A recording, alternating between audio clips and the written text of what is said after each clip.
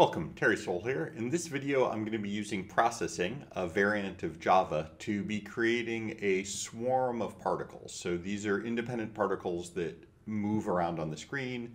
This is the basis for all sorts of different kinds of programs. For example, if you want to create a game with swarms of enemies, if you want to do an artificial life simulation with swarms of creatures, if you want to do a physics simulation with swarms or at least lots of molecules or atoms, a planetary system with planets orbiting, all of these require the ability to control lots of similar objects. And so this is the basics for how to do that. As is typical in processing, I'm starting with my setup and my draw functions, and then I want to create a class that represents the particles. And so I'm going to do that by creating a new tab. I will call this particles. And then we need to define all of the elements that go into a particle. That is, what does each particle have to know about itself? For example, particles should know their own XY position, and so we can put in the XY position. Particles may need to know, for example, what color they are so that they can draw in their own color. We could add lots of other options here. Maybe particles know their own size, maybe a velocity in the X and Y directions. If we were making a game, we might add hit points or health, and so forth. So any data that is associated with a particle, we put in as part of the class. Then we need a constructor, something that when we create a new particle, when the code is running, builds that new particle in the code. And so a constructor always has the same name as the class, and it sets the initial values. In this case, I'm setting them all to be at random locations. So each new particle that gets created with the constructor will have a random X and Y position based on the height and width of the screen. And this is the constructor function. We could also, for example, give them a random color. So I won't add that yet, but we have that as one of the possible variables we can put in later. The other thing that we typically need for any class is some way to see that it's working. So some way to display the particles. So that's what I'm going to create next. A display function, which basically asks each particle to display itself. So for now, I'll just do this as basic circles and pick an arbitrary size. And again, size could be associated with each particle. So instead of them all being of size 15, they could all have a unique size. But for now, we'll just stick with them all being a size 15. And so this display just says, display yourself as a circle. So this is our class. This is the data that is associated with each particle. And now what we need to do is create an array of those particles so that we can display them. Another approach would be to use an array list. Arrays are good when you have a constant size swarm. So I'm just going to have a swarm that's fixed size, which makes arrays useful. If you want a variable size swarm, you'd probably want to use an array list. So I'm going to call my array swarm. My class name was particles, so this is going to be an array of particles called swarm. I should begin with the number of particles in my swarm, or maybe instead we'll say the size of the swarm. And we'll just begin with 100 for now. So here we're creating the new array. Basically, we're saying I need to reserve enough space to create 100 objects of type particle. And next we have to create each of those individual particles by calling the constructor. And so for that, we'll use a for loop.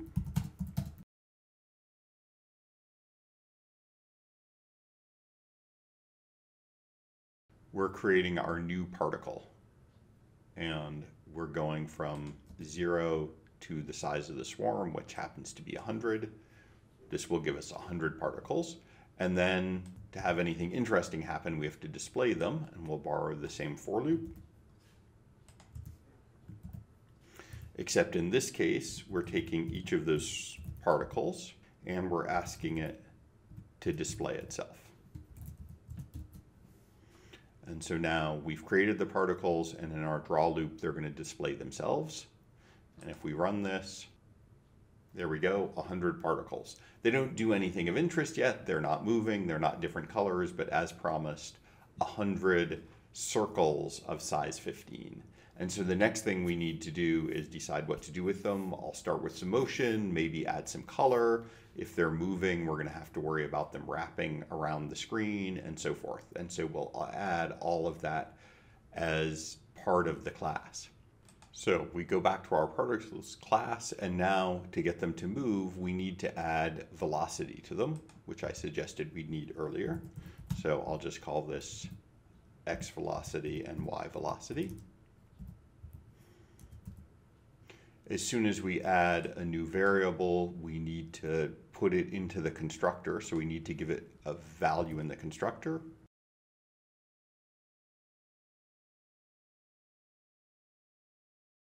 So we have a random X velocity and Y velocity for each particle. So each particle is going to have its own random velocity. And now we need those velocities to be applied to the position so that they start moving around. Pretty typical to call this an update function. So I'll call this update. So we simply update the X and Y position with the velocity. This alone is okay. This will make the particles move, but they're also going to fly off the edge of the window and disappear. So we have a couple of options. We could have them bounce, or we could have them wrap. Those are the two typical things, or potentially just stop moving. I'm going to do wrapping because that's always kind of nice. And so if the particle gets to the right edge of the screen, I want it to wrap around to the left. If it gets to the left, to wrap around to the right, and the same for top and bottom. And so this is a trick to doing that mathematically.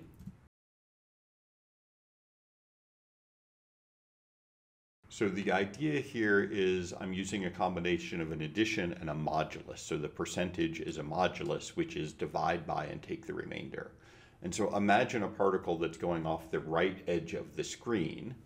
So if my screen width, if we come back here, is 800, if a particle goes off the right edge, that means that its X position exceeds 800. Let's say it's 805. Well, by doing modulus 800, that says divide by 800 and take the remainder. So instead of being at 805, I divide out the 800 and I'm left with 5, which effectively wrapped it back over to the left side of the screen. So a modulus will wrap if the number is too big. The other thing I have to worry about is a number that's too small, which in this case is a negative number. So the left edge of the window is 0. -3 would be off to the left, for example. And so my addition here takes care of that. If my particle is at location -3, by adding the width, which is 800, I go from -3 to 797, which is exactly 3 in from the right. And so this ends up automatically wrapping. The addition handles the wrapping for negative numbers too far to the left or too high. The modulus handles numbers that are too large, too far to the right, or in processing too low.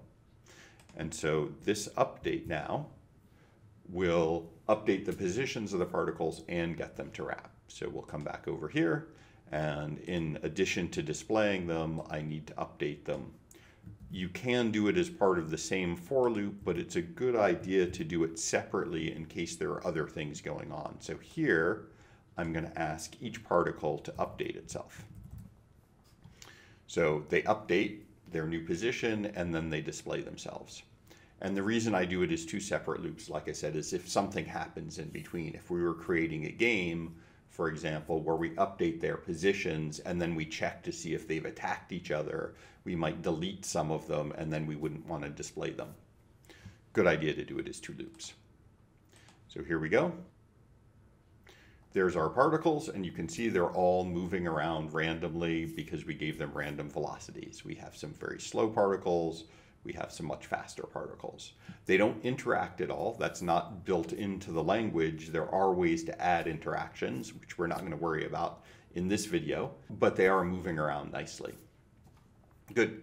So now the question is, what can we do with this? And the answer is all sorts of things just by updating our class. We can add color, we can add size, we can change how the velocity works, we can change how the display works based on that color and size, and so forth. So one simple thing to do that's sort of interesting is just to go in and turn off the background. So I'll comment that out. And now we have particles that leave a trail, which is kind of cool looking if that's what you like. I'll put the background back in, but it's a nice example of the small changes that you can make that have a big impact on what the code looks like. So let's go in, we have color, let's vary the color of the particles. Before I do that, I'm going to use hue, saturation, and brightness. So I'm going to change my color mode to HSB, which is hue, saturation, brightness, and I'm only going to vary the hue. So in the code here, I'm going to give the particles a random color. That's the hue part, so that's going to be whether it's red or blue or green, and then the other two are saturation and brightness, and I'll just maximize those. And then down here in the display, we will do a fill with that color. So I already have the fill with the color of each particle. So now each particle is going to fill itself in with its given color. And there we go, our nice colorful particles. So the next thing we can do is make them behave more systematically. So instead of just appearing at random locations and moving at random velocities, I'd like a more systematic pattern. And that can be interesting, again, if you're creating, say, a game and you want all the enemies to start in a particular position, or for this, we'll just make sort of systematic patterns that are more regular.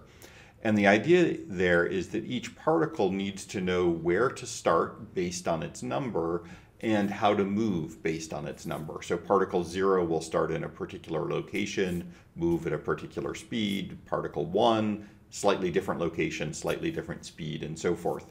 But if you look at the constructor, particles don't know which number they are to begin with, and so we have to tell them. And so the first part of that is to go into the main code, and when we create new particles, we simply tell them. So we pass their number in as an argument. That immediately gives us an error because over here we have to pick that argument up. And so now when we construct a particle, it knows what its value is. And so what I want to do initially is, just as an example, is to have them all start in the middle and sort of explode outward. So to start in the middle, I'm going to do the width times 0.5, height times 0.5. So that starts them all in the middle. And then to explode outward, I basically want particle 0 to go up, particle 1 to go at a slight angle, particle 2 at a slightly larger angle, and so forth, all around the circle. And so what that means is I need to figure out, based on I, what that angle for each particle should be. And it turns out that's I times a scaling factor, which is 2 times pi. Processing uses radians, so 2 times pi is a full circle divided by the size of the swarm. So the first I is 0, the next one over is 2 times pi divided by 100, and so the last one is all the way at the beginning. And then that's the angle, and really because I'm asking for the x value, if we think about our trig, the x value is based on the cosine. So we're thinking of this as a triangle. I want to know what is the x value and what is the y value for the velocity. And then I need to give it some initial velocity. I'll say 5 times that. And then I can simply copy this and apply it to the y velocity, except that here I want to use the sine.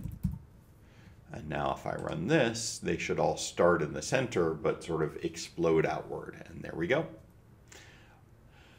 Still have random colors, which is a little odd, so we could fix that next and say, well, pick your color based again on I. And so instead of using a random here, I want to do the same sort of scaling, except that in this case, the maximum possible color is 255. So it's going to be my I value times 255.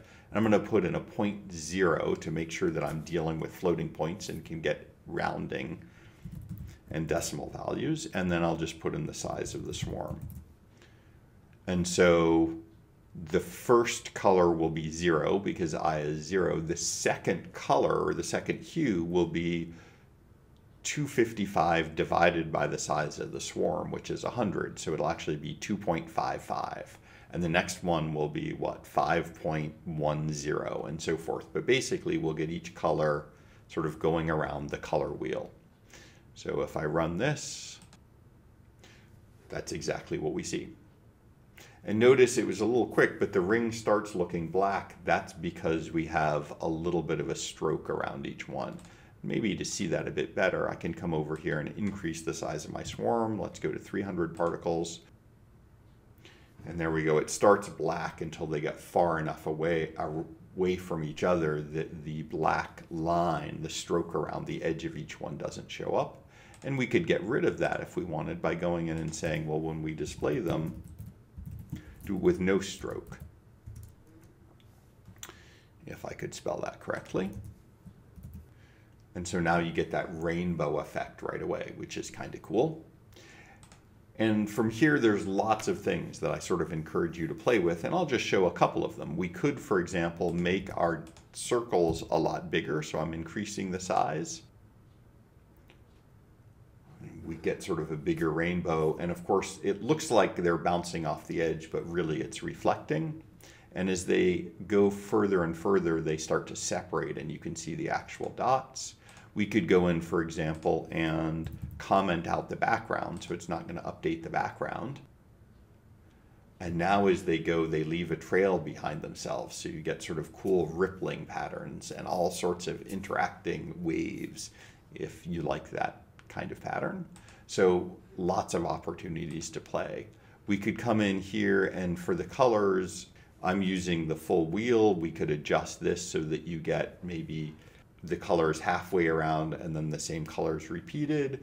Or another good example would be, instead of sort of exploding outward from the center, maybe we want them all falling down. So I'll do that as one more final example. So in this case, if I want them all falling down the screen, that means I want them to start at 0 in terms of the height. And for the X value, I want them across the screen based on their number, their I. And so I'm going to do the same sort of scaling effect, which is I times the width, but the width represented as a floating point number. So the width is normally an integer. In this case, I think the width is 800. I want to treat it as a decimal, so when I do the division for the scaling, I don't lose that decimal value. If you don't do this, it might not fill the whole screen. And then that's, again, divided by the size of the swarm. So effectively, this is the scaling value to make sure they all spread out nicely. So that will give me a row across the top. Again, something like a game, this is a row of enemies that are going to charge down at you. If we want them to charge down, then I also have to adjust the velocities so that they're not all flying off in all directions. And I'll start with something very simple. The X velocity is 0, and the Y velocity is, say, 5. And so now if we run this, they start at the beginning, and we just have a wave moving down the screen. Maybe not as exciting, but from here we can start to sort of change things up if we want a little bit. So we could give them a little bit of an X velocity. Now it's a wave moving down the screen, but also somewhat diagonally. And so the main idea here is that we can use this count for the numbers to control things like, where do they start? How do they move? What color are they? We could also go back and use that to control what size they are. So some are smaller and some are larger in all sorts of interesting ways. One last note, I commented out my old velocities rather than deleting them. That's always a nice idea when you're sort of experimenting with different patterns in this way. You might make a change that you don't like as much and want to go back to an earlier version. Well, now it's very easy just to uncomment this and use it again. So I highly encourage you to start with this code and play around with your particles and see what else you can do. In future videos, I'll show some more complicated things, moving into things like the diffusion limited aggregation, for example, and some artificial life where our particles become creatures that can interact with each other. Thank you.